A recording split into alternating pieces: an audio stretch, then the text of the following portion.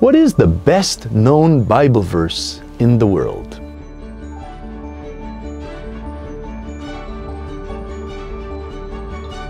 Salve Maria!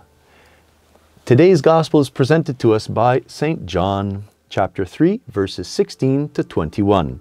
And in this Gospel we find what is probably the best known Bible verse in the world, when St. John writes, God so loved the world. God so loved the world. Why is this Bible verse so popular? Well, because it's the central theme of the Christian faith. Let's continue reading this Gospel, which is all about love. St. John, he accentuates this aspect of God. God, in one of his epistles, St. John actually says that God is love. So let's continue reading. God so loved the world that he gave his only begotten Son, so that everyone who believes in him might not perish, but might have eternal life. Might not perish, but might have eternal life. Eternal life is our object. That's what we should be aspiring for. That's what we should be desiring, always thinking about, eternal life. The renowned Dominican theologian, Father Garrigou-Lagrange, he says that when preaching Jesus, one should always turn around the theme of eternal life.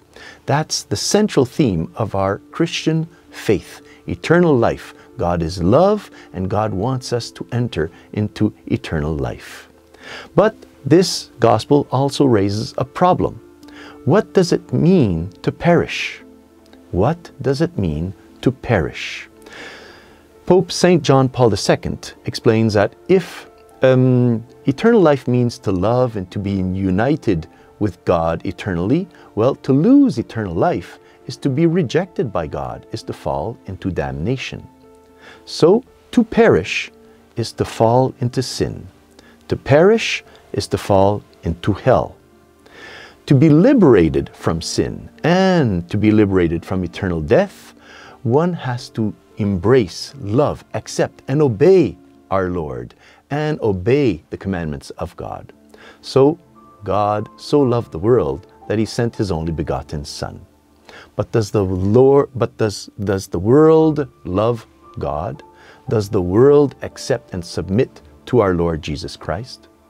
So let's ask Our Lady, therefore, to always help us, to always draw us closer to her divine Son Jesus, so that we may learn to love him, to accept him, to obey him, and we will receive eternal life. And may Almighty God bless you in the name of the Father, and of the Son, and of the Holy Spirit. Amen. Salve Maria!